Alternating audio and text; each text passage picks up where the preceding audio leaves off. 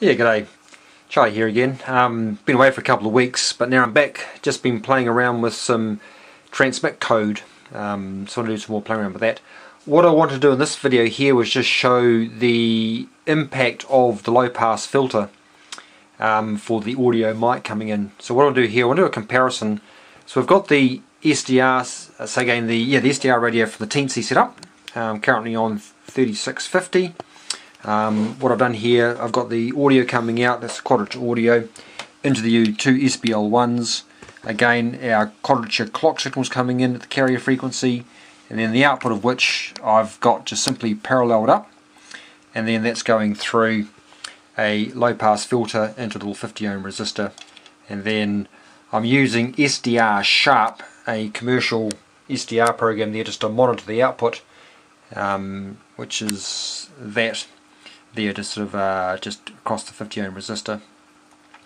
What I've also got here, this yellow one here, that is coming from the commercial radio, so that's also tuned to 3650 into a dummy load. And I just wanted to show on the commercial SDR Sharp program how similar the two low pass filters are for the audio side. So what I'm going to do here, I'm just going to set this up. Sorry about all the reflections, but we'll just zoom up there. That carrier you can see coming through there is quite a sensitive radio, and it's picking up the quadrature carrier frequencies to the two SBL1s. That's not actually in the output of the SBL1s, it's the input. So when I come to make up the actual transmitter itself, I just need to make sure that that's not actually leaking into the input of the PA side. If so, I'll need to do some filtering. Anyway, that's what that is. So what I'll do for a start, I've just got a white noise generator, which I'll turn on, and I'll first transmit on the Kenwood radio, and then we will do the Teensy. So we'll just turn this on, and we'll key up. So that's lower sideband. See, my voice is coming through there in parallel.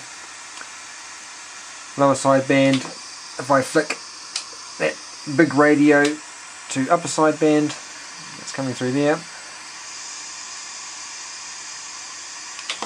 and back to lower sideband.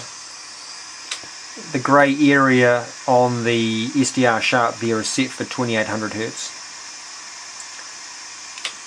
And what I'll do now is I'll just key up the Teensy radio, and you can see there that the software low pass filter is not too bad actually. Quite happy with that. And if I just flick the discrete, that triggers the code to go to upper sideband. That's the upper sideband there. And then back to lower sideband. So that's not too bad actually. I don't think at this stage I'll play around with that. What I might do is just go ahead and make up the transmitter, get it on air, and we'll start doing some on air checks. So what's the plan there. Next steps I think will be to basically start getting this ready to go into the box. Got a couple of relays there which I'll use to switch, will share the output of the SBL1 between what will be the PA side, and then on the receive side coming in from the antenna through the RF amp. On the other side of the SBL1s, I'll need to get my hands onto a double pole double throw switch, so I can switch the audio between coming out on receive or going in for transmit, just to sort of share the two SBL1s between the transmit and the receive circuitry. The actual box itself, I'll go with what I've been using for quite a bit now, which is these sort of plastic containers.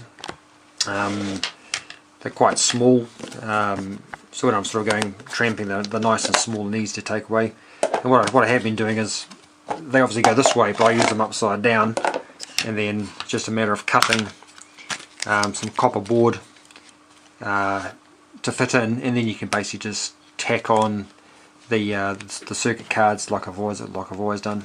I'll reuse this one. This is an old radio which I'm no longer using. I'll keep this divider board here. On the left hand side will be the power amp. So I'll just probably use this old J-Bot which I've used before. That uses the old BD139s, so I've got 4 of those, 2 in parallel, with a couple of 2N3053 drivers, which works well. So I'll send that. Oops, Daisy. Let's turn that alarm off.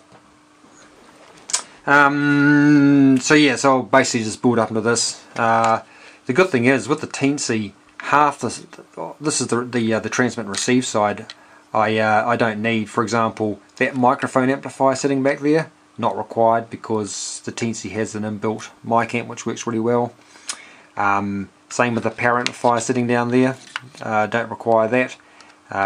There's enough drive coming out of the Teensy for that. I'll just have to work out a way for the volume. I'll probably go with a couple of toggle switches, and I'll just use some discretes to drive the volume up and down. And obviously these mixer boards here are no longer required because all the mixing is now done in software. 5351 will be kept. The OLED screen I'll keep. Great little screens these. Really super small, high vis, or in terms of being able to see them in sunlight, and work pretty well. But I don't need the Arduino board there because that'll be now a Teensy. So that'll be the footprint. Like I say, nice and small, compact, and certainly easy to use. Okay, that's pretty enough for now then, so I'll keep you posted. Anything else you want me to sort of specifically look at, again, just let me know. Otherwise, I will be going on another trip coming up in a week's time or 2, so I'll be away, but in and around that I will try and keep playing around, and if something new crops up which is of interest, I will certainly make another video. But for now, I think software wise we're looking pretty good, and it's just a matter of really pulling it all apart, redoing it nicely in the container, and doing some on-air checks. And I think at this stage I'll stick with the 2 SPL1s, and maybe another iteration of this I'll go with the Talo detector and modulator, but at the moment that seems to be working quite well, so I'll stick with that. And just for interest's sake, I know this reflects pretty poorly, but I'll just very quickly bring up the code just to Teensy. It was this one, just to quickly show what that code looked like for the low pass filter. So as we can see here, let's go past the coefficients for the filters. I want to zoom up on that, and I apologise again because it never really turns out too well, but never mind. As you can see here, the input on the transmit side, this is when I go to transmit, all these connections get enabled. The audio input's now going through this transmit low pass filter using the 2800 Hz coefficients. The output of that filter gets shared, so its output goes to the Hilbert transform for the minus side, and also that same filter's output goes to the Hilbert transport for the plus. So that again, that starts to set up creating the quadrature audio, which eventually gets fed out of here. And just as a recap, all the summer here is doing is just inverting one of those Hilbert transforms by 180 degrees, so basically inverts it for creating the lower sideband and the upper sideband. So that's all I wanted to do there, just quickly show literally how what is that, 2 lines of code, and you've now inserted a low pass filter. So nice and easy. Anyway, that's probably enough now. I've been rambling on enough. Again, keep you posted. Otherwise, please let me know if anybody else is trying this. And I'm still really interested to know how to make this little baby here create quadrature outputs down at 3.5 megahertz. I have seen a commercial board that's been pointed out to me which supposedly does it. I don't know how they do it, because with the library I'm using I can only get down to 4.5 megs, but I'll be very curious to know. I could always make this into a 20 meter radio or a 40 meter radio, but at the moment I'm quite keen to keep it on 80 meters. So I'm stuck with having to use this arrangement here to create the quadrature, but that's fine. Anyway, that's enough for now. I'll keep you posted. Otherwise, thanks for listening, and I'll say 73s.